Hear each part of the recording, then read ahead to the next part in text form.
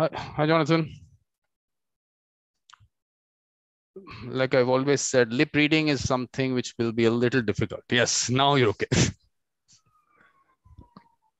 You're not in favor of lip reading? No, it didn't work out for me. Best not to do it. Okay. But it's not correct on your part to give us only such little time. I don't know. Is that a moment can be an eternity? Look, the thing is that we need to go through your story.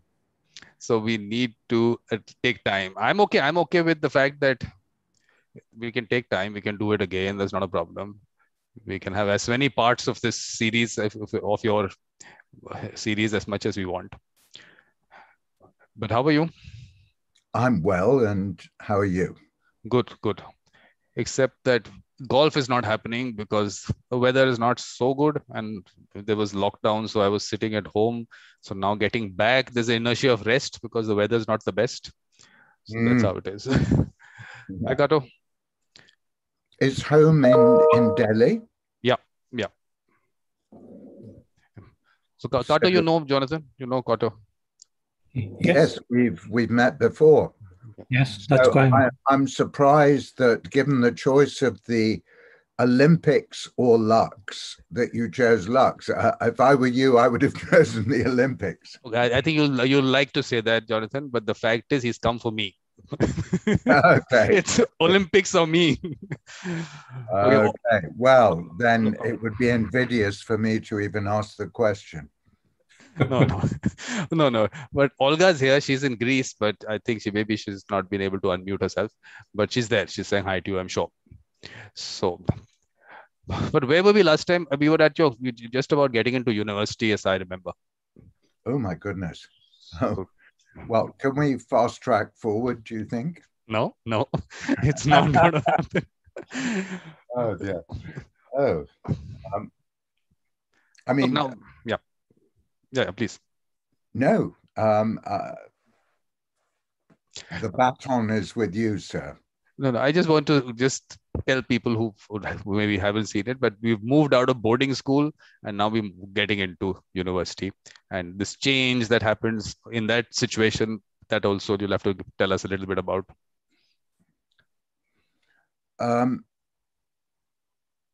We probably dealt with, I think I spent a year between school and university, so we probably talked about that. That was the time you were traveling? Yes. Yeah. Yes. Yeah. So we probably talked about that. And then, yes, university was, there was an initial adjustment to be made because I had not done my research very thoroughly, and I applied to the particular university on the basis that I think at the time it was the only university in the country to offer a joint honors in law and philosophy. Okay. So I was very keen on the idea of studying as a joint honors law and philosophy. And it was only when I got up to the university that I discovered that it had not been very well planned, so that there were important philosophy lectures which directly clashed with important law lectures. So effectively, I had to make a decision between the two.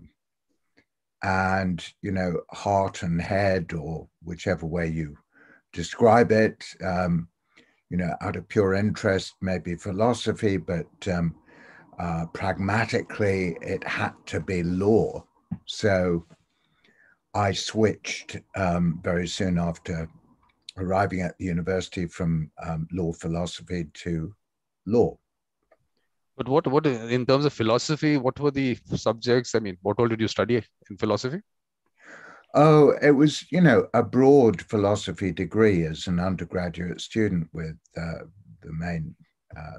great philosophers and their works. And I figured it would be really, interesting. But as it didn't go ahead, I remain largely ignorant on. I'm totally ignorant, so I said might as well hear from you some aspects of the philosophy part that you picked up. Anything that you want to tell us, what you really, something that you picked up. No, what I missed, I missed. So there it was.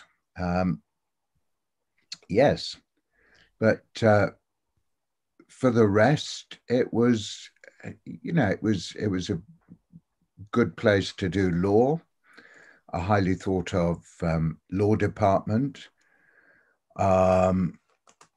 Small, very small. At my time, I think there were only about 50, if I remember rightly, certainly less than 100. My recollection is something like 50 pure law students at the time. There was some law and French or law and something else, joint honors degrees with a few people doing those. But the pure law students, I think we were only about 50 or so. But what is the institution called? It's Nottingham University. Yeah. But in terms of number of law students graduating every year in that time, how many were there? How many would graduate? Totally, totally around the country. Yeah. I don't know. I don't know how many around the country. Can't tell you. Is it lots, or is it because the point is?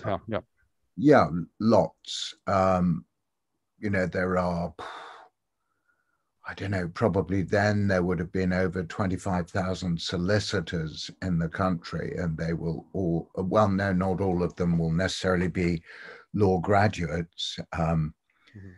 At that time, it was still possible to do law on a vocational basis, to sign up as a 5-year man with a law firm, and for, let's say, poorer students who needed to work at the same time as study, that's what they would do. And there were also, of course, people who converted from other degrees to law. Okay. But because in terms of the numbers, when I look at the churning process which is happening now, we're churning out lawyers by the hundreds and thousands. I think we have about 500,000 law students in India right now, as I understand. But Kathleen is here. Kathleen, of course, works with a lot of law students, so she sees numbers there. So I don't know what the scene in the UK is, because was there some limit to the numbers which would actually graduate and then practice? No, my sense is that probably the US, and this is sort of little more than an educated guess on my part, the US probably has the highest ratio of lawyers to general population. Oh, would you mind, Vikram, would you bear with me one moment? Yeah, not at all. We have Lisa here. We have to wish her a happy birthday also. Happy birthday, Lisa. Look at the timing. Jonathan had to go right now, and here you come in. Please, you can unmute yourself. Why is he going so soon? Because he realized this is now Lisa's show. No. No. You can wish Lisa. Kathleen, you can also please. Hey. Yay. Hi. Can do we have to sing at this point, or are we going to do it little later? No, please. My family. Hello. Sorry about that interruption. But Jonathan, it is Lisa's birthday, so we're also going to be celebrating it after your. No. I won't be able to stay that long because we have to run around and do lots of things. Lisa, how can you say that? I put that whole thing out there. They sent out messages to everyone that is happening at 8:30 because I thought Jonathan will take about 1.5 hours at least. But he's, of course, wanting to leave earlier. So you can't do that. You can do your work and come back maybe. Okay. Yep. Okay. So, now it's Jonathan's show. Sorry, I'll have to mute you. It is your birthday, but you're okay. Stay muted. Well, happy birthday. My guess would be 21 and a little bit. Yes. On my birthday cake, it says 07. Somehow they got it backwards. Maybe it's 007. Ooh, that might be it. Yeah, that's what they should have done. They should have put another zero there. That would have looked nice. Another zero. That would have been cute. 007. No, but Jonathan, she is Bond. Like, if you hear her a story, because she's been on the show, of course, she's had two parts. We'll have to watch because they're about, I think, together about 7 hours maybe. So, but she's had quite a story. Yeah, yes, I've just been all over the place. Well, happy birthday. Thank you. Okay. Now let's hear from you. Yes. So you stay sticking around, and you're like, whoever you want to invite, please invite. And we're going to do it after Jonathan leaves. We'll all be celebrating your birthday, right? Okay. Bye. I mean, bye, Ines. You're there, but muted for the moment. Yeah, Jonathan, please. So, Vikram, where were we? We were only, my only thing was that at that point of time, how many lawyers came out? I mean, as a profession. Yeah. I think the UK is not one of the most over-lawyered jurisdictions. Probably, and I just have this as at the back of my mind as my guesses. The US would be one of the most over-lawyered. China, for example, would be one of the most under-lawyered. Although that may now be changing. And I would guess that India is also relatively under-lawyered, or at least under-judged, because I know that cases can run on for, it's nothing for a case to last 25 years. Exactly. Exactly. So I assume that's because of either a shortage of lawyers or a shortage of judges. Or don't ever think that we have shortage of lawyers. We're just a machine churning out lawyers, and there's so many of them out there. So that's why I was checking because I'll tell you why I was asking, because I think Andrew Miller was here on one of the shows. So he was talking about the fact that when he was thinking of doing law, his mother said there were other people who did law. We were not in that category of people who did law. So was it that kind of an exclusive profession at that point of time? No, I don't think so. I think I told you why I decided to study law before, didn't I? Or maybe, Jonathan, you were living a privileged life, maybe. So for you, that was part of what you did. Maybe the people not so privileged. I think I told you that my father was a refugee from Germany, and had studied law at Berlin University, but Mr. Hitler put paid to his ambition to practice as a lawyer. And then an uncle, my late mother's brother, who I had never met, he died when he was very young.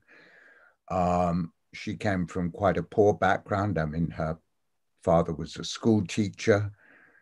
And yes, the son had studied law, the route I just mentioned, the 5-year route, when you got assigned to a law firm and, therefore got paid for doing work for that law firm, and at the same time studied whilst you were working. And his first salary, he was a communist, so he gave away to the poor people in the park near where he lived. Mm-hmm. So that's why I studied law, because I thought, third time lucky, someone in the family ought to, actually do this, crack it. But tell me, there was this person that you said he was Lord something, whatever, who had some influence in your life. He was Duke something or Lord something. There was some person that you said had helped in some way. You're talking about Lord North? Yeah. We didn't have, you didn't tell us too much about his influence in your life or whatever. No, that was simply on the boarding school that was picked, instead of going to one of the crusty old classic boarding schools.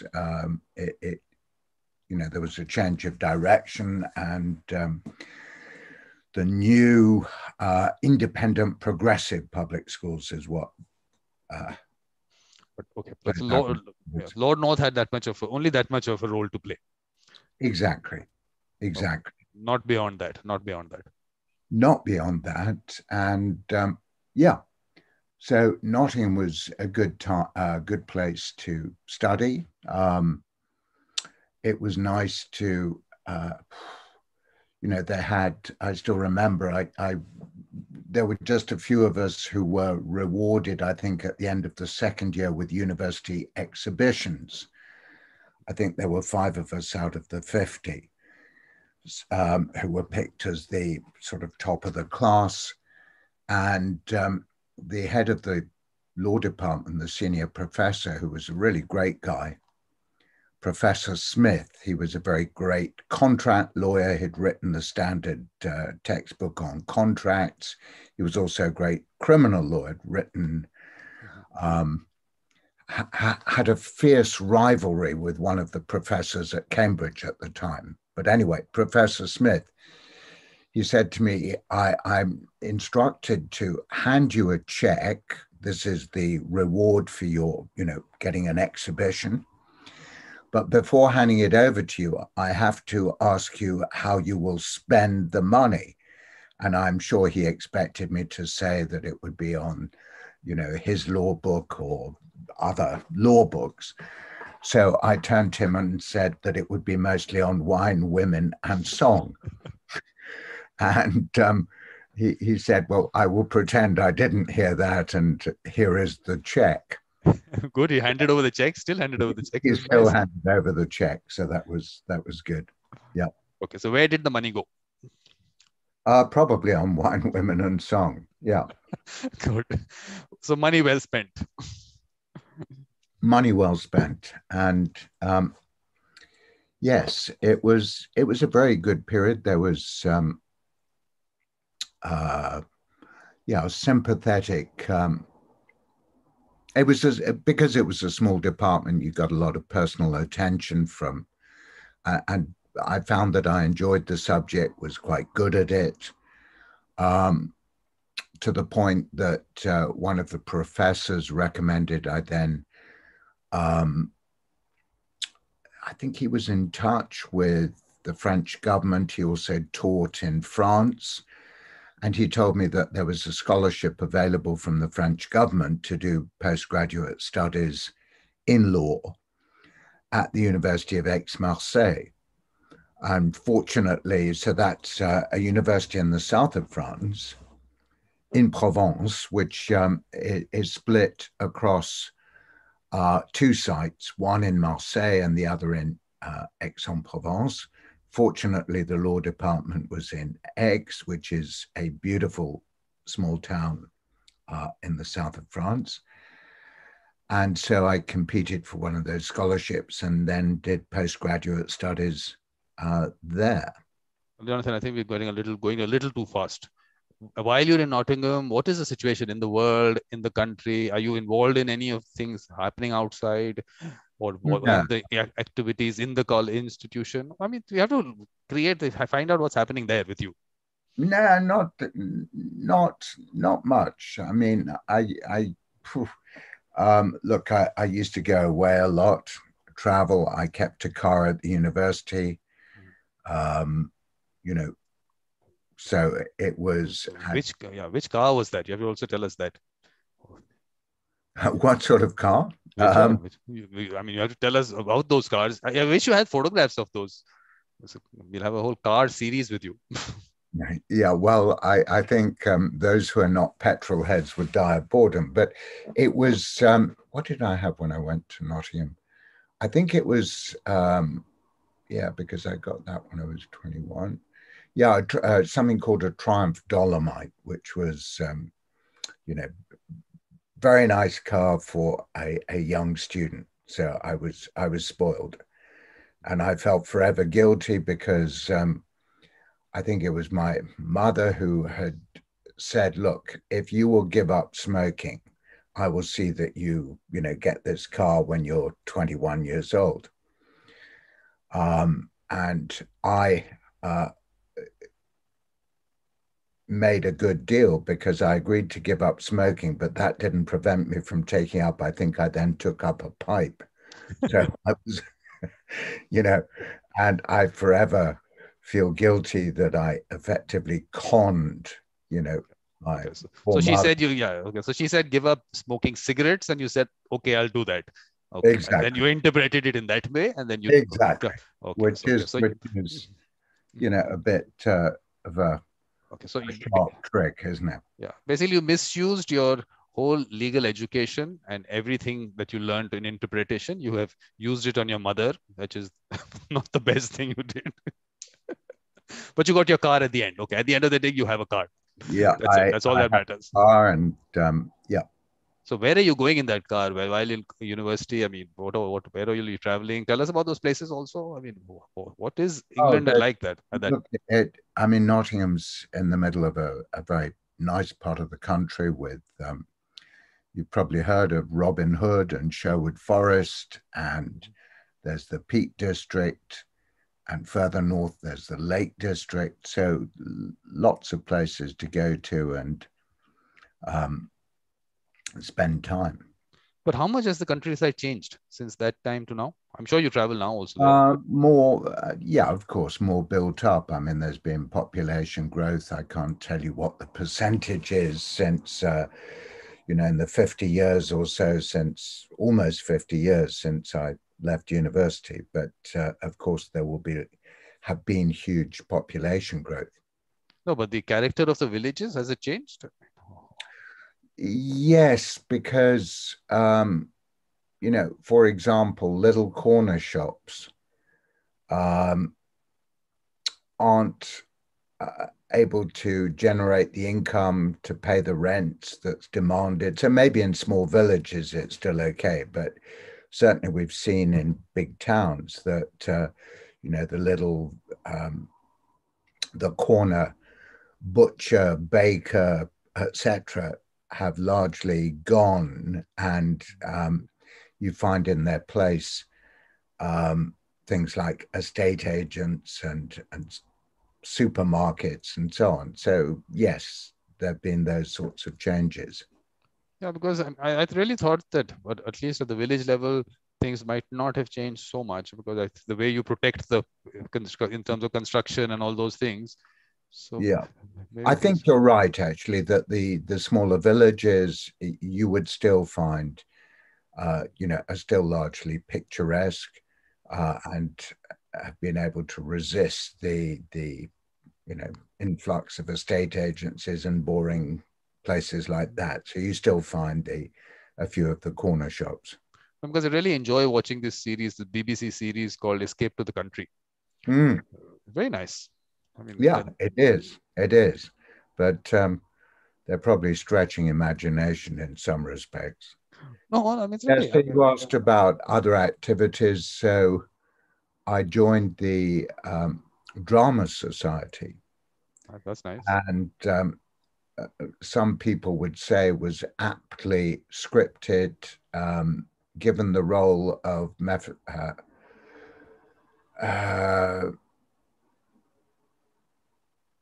Mephistopheles in Dr. Faustus. So, the lines included, "Now, Faustus, let thine eyes with horror stare into the vast perpetual torture house. There are the Furies tossing damned souls on burning forks," and so on. So that was a play we performed, and I think actually that we got to the inter-university finals of the, let's say, the drama competition that particular year. And we didn't know, we were playing for, let's say, performing for a week, and we didn't know when the judges would come along. And then we were asked, the last performance was supposed to be, let's say, 8 p.m. on a Saturday evening, and we were asked by popular demand to put on a second show on the Saturday. So from whenever, 11 p.m. till the wee small hours of the next day. And between the two performances, the stage hands had kept, backstage drums of beer kegs and other things. And I think also that some of them were smoking weed. So I was given a fair supply of both weed and beer, which had the very unfortunate consequence that I played my part in that final rendition late on the Saturday night as pure comedy, thereby completely wrecking the performance. And it was that performance where the judges were in attendance. So I decided that had to be the end of my acting career. So I thought something interesting is going to come. I thought something interesting is going to come up, that you won that competition because of that particular. No. Retired in disgrace from acting. Yeah. So actual retirement from acting, you didn't. Then further, you didn't ever get an opportunity to do any plays or anything. No. Later in life. No. But not an area you don't want to explore. Maybe you want to explore something now. No, I think not. I mean, I don't know. I'm sure, Vikram, you could tempt me with the one or other role, and I'd have to, and if it was somewhere really nice, like Nainital or something in the north of India, and you said, come along and play for a week in, I don't know, the maybe one or other. Yeah, maybe then. But then it would be a combination of temptations, my acting being probably the least. First, we'll have to find a place where you would like to go to, because Nainital has become overcrowded. So that's not a place you would want to go to now. So we'll have to identify something else for you. Right. But the play or no play, anyway, you should be traveling here at some point of time, definitely. I will look forward to it. Okay. But otherwise, I was asking you in terms of maybe the political activities or generally the situation in the country that time. What year is this? The university is happening in which year? It is 1970 through to the end of, was it 73? Yeah. So I would have started 70, and finished mid 73. So what is in terms of the world situation or the situation outside, what is it like? I mean, politically, economically, socially? These were good days. I think it was pre-decimalization. So, I think we still had pounds, shillings, and pence, and which all the rest of the world, of course, found extremely confusing. No, it was a good time. Okay. No such issues happening. Nothing. Everything was smooth. Nothing that you remember. I mean. Yeah, I mean, there was. You tell me what was happening at the beginning of the 70s on the world stage. Okay. Kato will have a look at this. He'll tell us a little later, maybe. Okay, Kato, please tell us a little later what was happening at that time. Okay. So basically, at this point in time, I mean, university is done and you're okay. Now you've just graduated and now you're all ready to practice law. Well, yes, but I was lucky to get, as I mentioned, one of these French government scholarships to go to the University of Aix-Marseille. And yes, that was a great experience because the practice at the time was that I think in your second year you applied. I mean, I decided I wanted to do international commercial work, and the practice was to apply to law firms at the end of your second year at university. And again, courtesy of the same professor who recommended the French government scheme, he was friendly with one of the partners in what was subsequently called the Magic Circle firms, the biggest firms in the country, very prestigious and so on. So I think courtesy of his recommendation, because they were quite tough to get into, I was interviewed, was given the position as what was then called an article clerk in the firm, and then went off to France, knowing that when I came back, if you like, my traineeship was secure. But okay, but I haven't asked you about France. You have to tell us Aix-en-Provence. What was the experience there? You picked up the language. My French was reasonably good before I went, but yes, certainly whilst I was there, it became fluent. I mean, it was an absolute joy.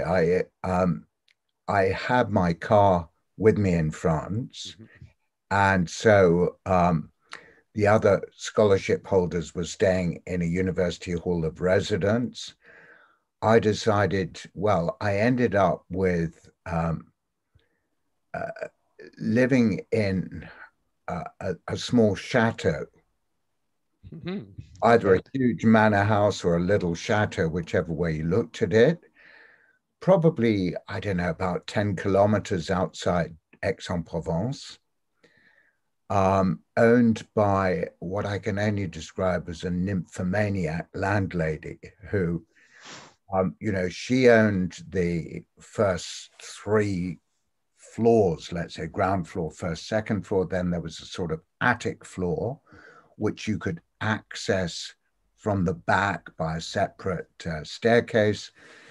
And there were rooms that she let out there, mostly to university students. So I took one of the rooms, which had, it was a lovely room with, very old fashioned, but beautiful house, lovely position. And so I could get away at the, from Aix-en-Provence to the manor house and relax. But Aix-en-Provence is a very small place. I mean, for a person who's from London goes to a place like that, what was it?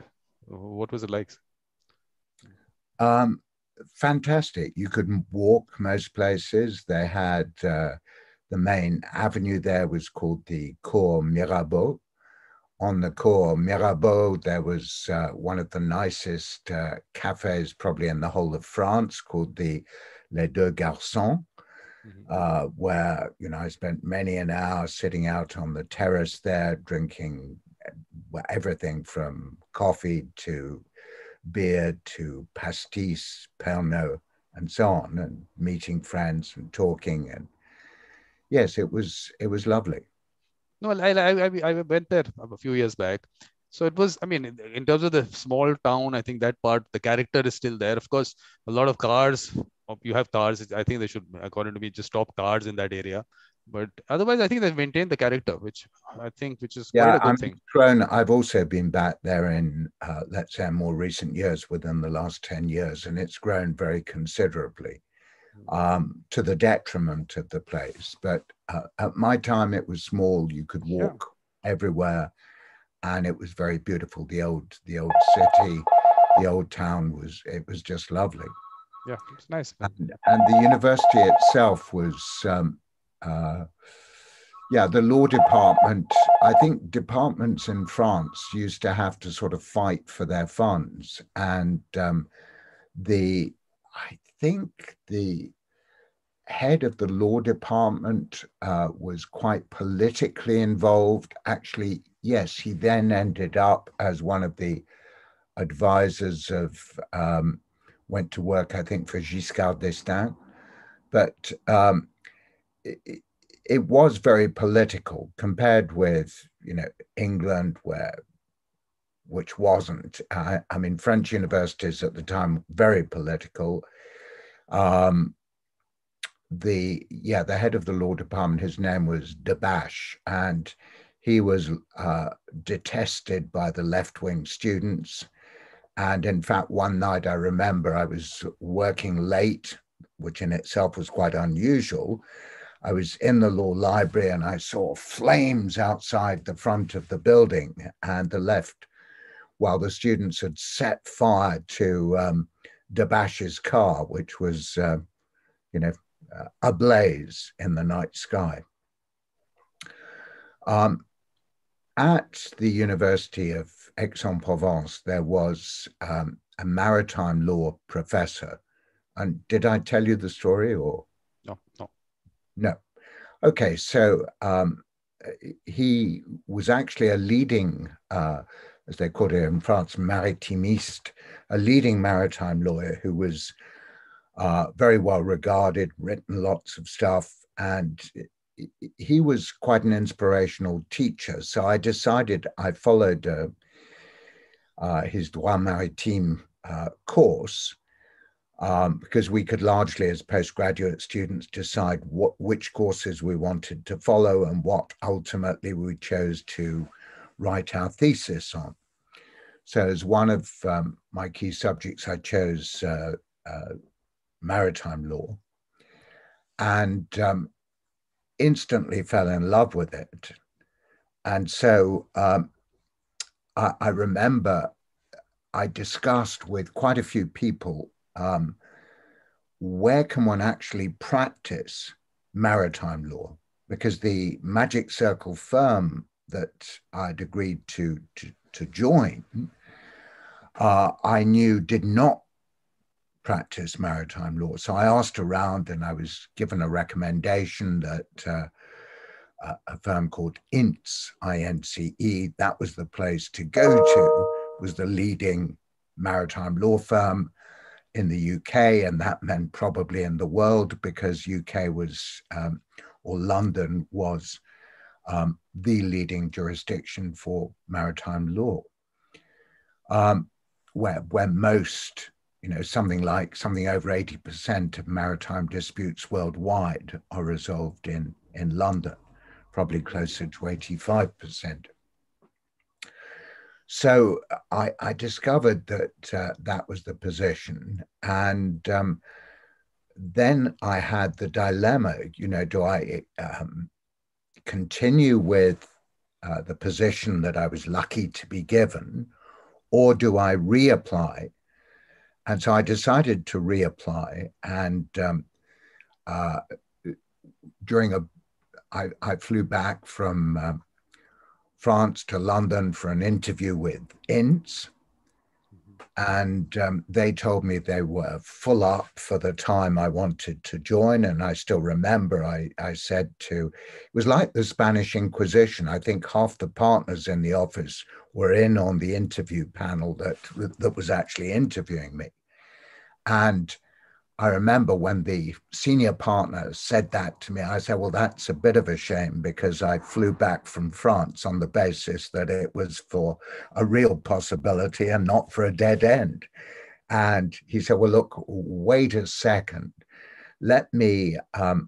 I'm going to ask one of the present article clerks to take you out for lunch, and then I'll speak to you when you're back from lunch.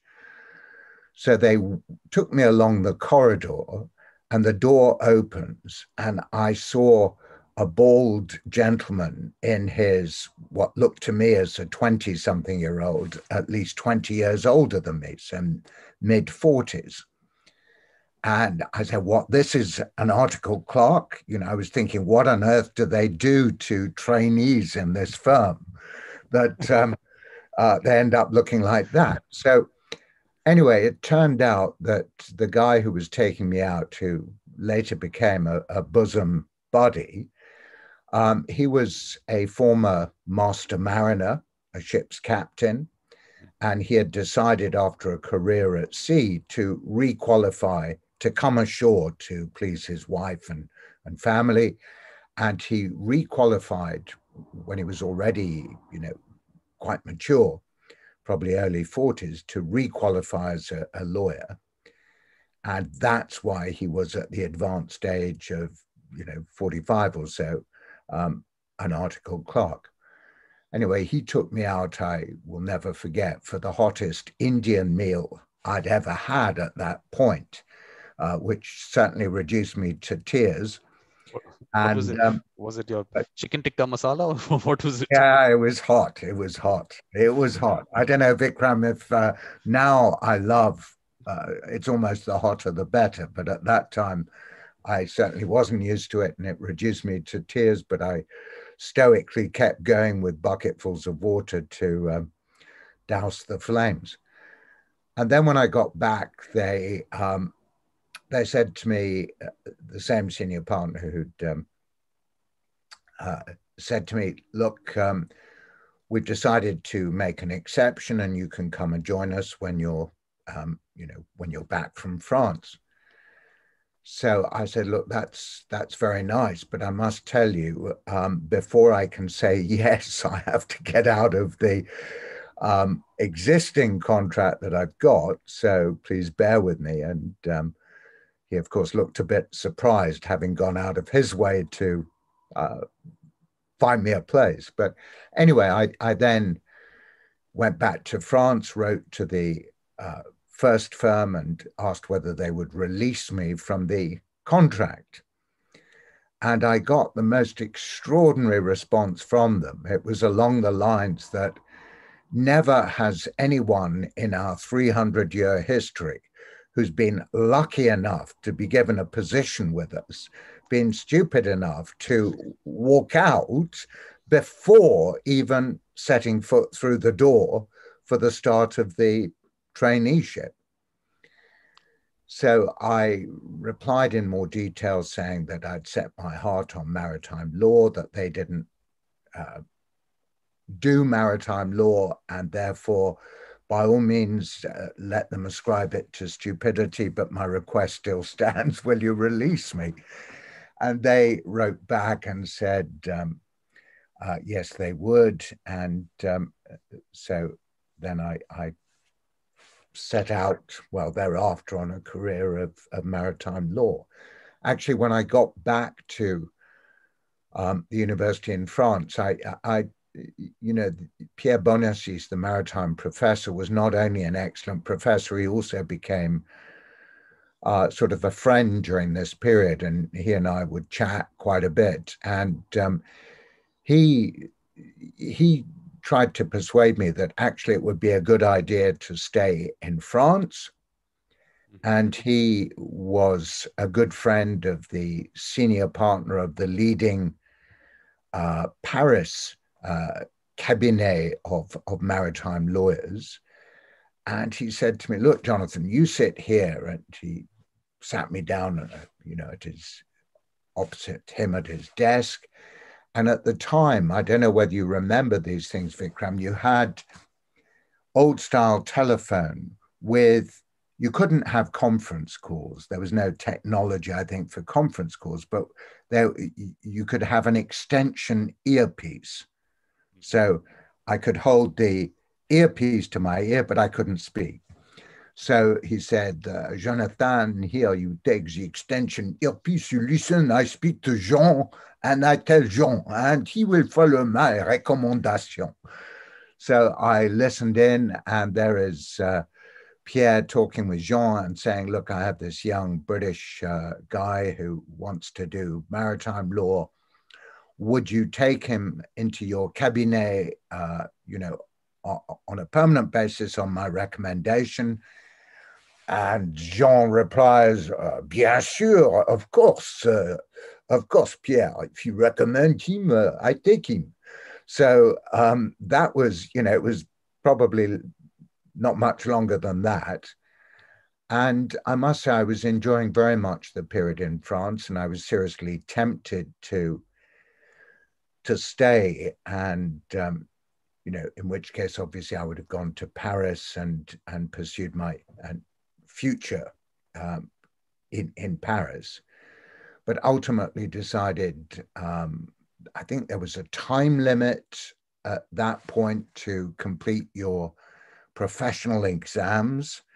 And I decided that I'd go back to England, do the professional exams. And then if I still felt like going to France, I would return. Vikram, yeah, I know. So I saw you look at the watch. So this is it. But is this, who is going to listen to all this stuff? I mean, this must enough to bore a donkey to boredom. There are enough people out there who would want to know more about you. Look, there is that part of you that they see of course, professionally and obviously in webinars and other things. But there is that other person that they definitely want to know, and the kind of the profession that being a mediator is. I think that is important. People should be able to get to know the person. And is this the sort of stuff that you want to hear, or am I getting off-piste? No, and there is more, of course. I mean, so in part 3, we would understand, first of all, why maritime law. What was it that attracted you to maritime law? Yeah. And then, of course, life in France and all that. We can have a discussion. I mean, now you have to leave now, or you have some time? Yes, I really have to, Vikram. I'm under the cosh, as they say. So thank you very much. I wish Lisa again happy birthday. I wish I could raise a glass of champagne to Lisa direct, but and Vikram, thank you very much. Look forward to next time. Part 3, yeah. We'll fix up a part 3 in September. I have the date in front of me. I can give you a date right now, 11th of September. We've got 11th of September. Yeah. Gosh, you're unbelievably organized. Yep. 11th. Oh, I'm going to a wedding that weekend. 26th. We have 26th then. 25th. 25th is fine. Perfect. So we've got 25th done. About this time? Yeah, I think this time is good, or maybe a little later. Can we do it at 3 p.m. your time? Okay, no. Yeah. When do you change to GMT? I forget. It'll gosh, it's round. I forget exactly. Okay. No, not in September for sure. Not in September for sure. It must be October, November or something. Yeah, I think you're right. I think it's a bit later. Perfect. So we'll keep it at 7:30 p.m. India time. So that'll be in summertime. It'll be 3 p.m. Okay. 3 p.m. Yeah. 3 p.m. Thank you very much, and I look forward to hearing from Kato-san what was going on the world stage in the late 60s, early 70s. Maybe we'll hear that in September. Although if there was anything earth-shattering, perhaps we can hear before. But I can't remember. I was tucked away in cozy Nottingham. And, yeah. Anything, Kato? Anything major? Well, not particularly major, but I was thinking when you were studying in Nottingham, wasn't that at the time of the Labour government? Yeah, I think so. I've got in mind, and then we had the miners, the Conservatives back in, and then there was the 5-day week. And wasn't that Ted Heath? I mean, I'm terrible with dates. I can't remember what I had for breakfast yesterday, let alone what was happening in the 70s. The main thing it was a stable period. It was a stable period. There was nothing major that was happening. That's what you're saying. Nothing that if you don't remember, that means, yeah. Well, there were probably all sorts of important things. Probably the Vietnam War was in full swing. I think the Shah in Iran was about to get kicked out, and the Ayatollahs were about to move in. Yeah, I mean, certainly there was important stuff happening, but it nothing. was so nothing that you were something that you would get involved in or something like that. No, not one of those things. Was I on the barricade shouting? Yes. No. Was it? Okay. That's all we want to know. That's about it. Okay. Good. Very nice to see you, and I wish you a happy birthday party. But Jonathan, anyway, we're going to be seeing you at the symposium. When are you on this? What date are you coming in? I think you mentioned the 9th. Okay, perfect. So we'll see you on the 9th. But please try and come in for the other sessions. Yeah. And anyway, we have to organize some mediation matters. Definitely. I'm working on that. I'm totally working on that. Lovely to see you, and I wish you well. Thank you very much for coming in, and we'll see you then. Thanks. Bye.